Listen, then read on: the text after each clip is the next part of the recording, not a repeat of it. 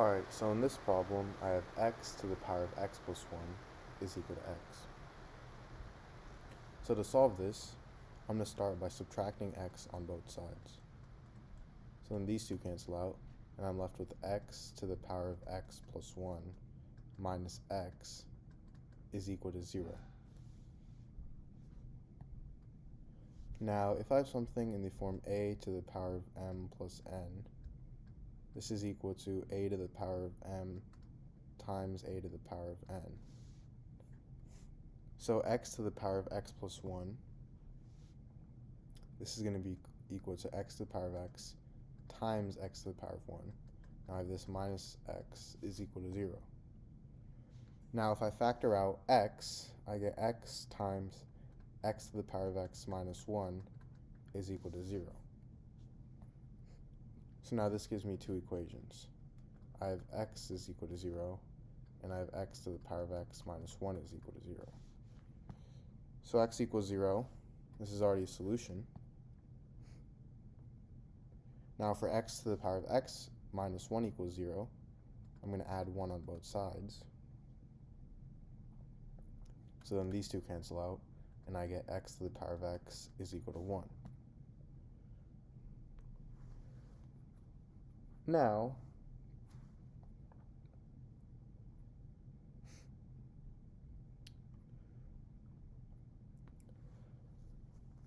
because x has to be the same number,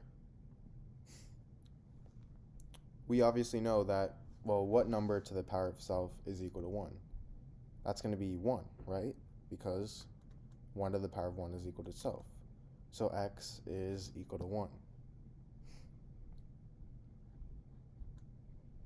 And there's no other number that when you take the power of itself is going to equal 1. Meaning x equals 1 is the only solution to this equation. So now to check,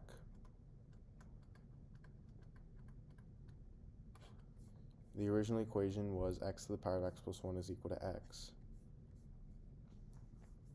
So x to the power of x plus 1 is equal to x. And our first solution is 0. So if I plug in 0, I get 0 to the power of 0 plus 1 is equal to 0. Now 0 plus 1 is 1, so I have 0 to the power of 1 equals 0, and 0 to the power of any number is itself, so I get 0 equals 0. Now to check for 1, I get 1 to the power of 1 plus 1 is equal to 1. 1 plus 1 is 2, so I get 1 to the power of 2 is equal to 1, and 1 to the power of any number itself, so 1 equals 1. Alright, so in this problem, I have x to the power of x is equal to 100. So I'm going to first start by taking the natural log, or ln, on both sides. So I have ln x to the power of x is equal to ln 100.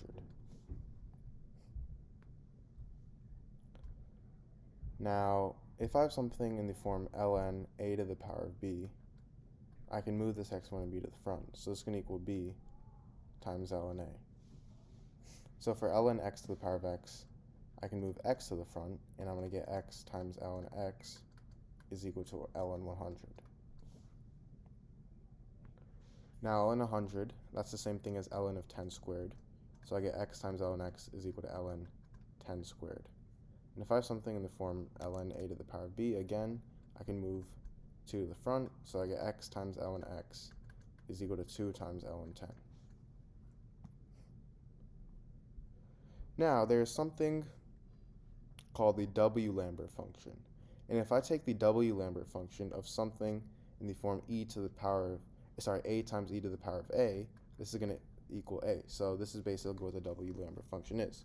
So if there's something in the form a times e to the power of a, that's going to equal a.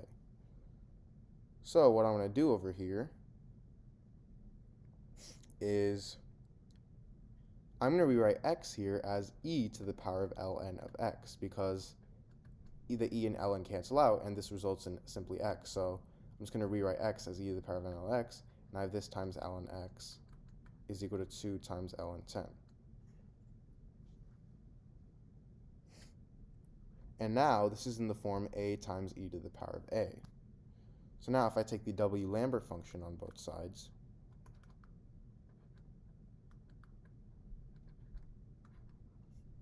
This results in ln x equaling w of 2 times ln 10. And now if I take e to the power of both sides, I get e to the power of ln x is equal to e to the power of w of 2 ln 10. And e to the power of ln x, that's going to equal x. So I get x is equal to e to the power of w of 2 times ln 10. And this is equal to 3.597285, which rounds up to 3.597. So this is my answer to this problem.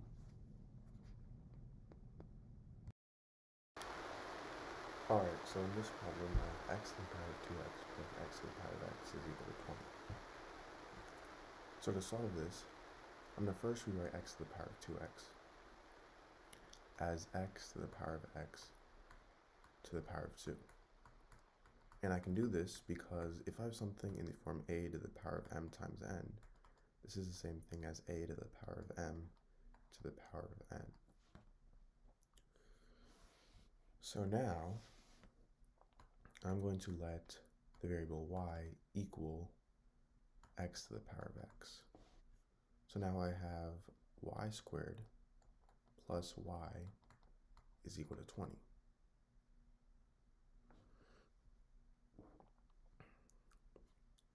Now from here, I'm going to subtract 20 on both sides. So then these two cancel out, and I'll be left with y squared plus y minus 20 is equal to 0. Now, y over here, I can rewrite this as 5y minus 4y. And now, the reason I did this is because I can factor by grouping. So for y squared plus 5y, I'm going to factor out y. So now I have y times y plus 5. And from negative 4y minus 20, I'm going to factor out negative 4. So I have negative 4 times y plus 5. Now, from the entire equation, I'm going to factor out y plus 5. So now I have y plus 5 times y minus 4 is equal to 0. So this actually gives me two equations. I get y plus 5 is equal to 0, and I get y minus 4 is equal to 0. So y minus 4 equals 0, y is equal to 4, and for y plus 5 equals 0, y equals negative 5. Now, because this is negative, this is not possible, because notice how y is equal to x to the power of x. So you can't take the power of a negative number and make it positive. So I get 4 is equal to x to the power of x, and we have to find a number that works out for this. Well, the only number that is small enough is 2. So x equals 2 because 2 to the power of 2 is 4. So 2 is my answer to this equation.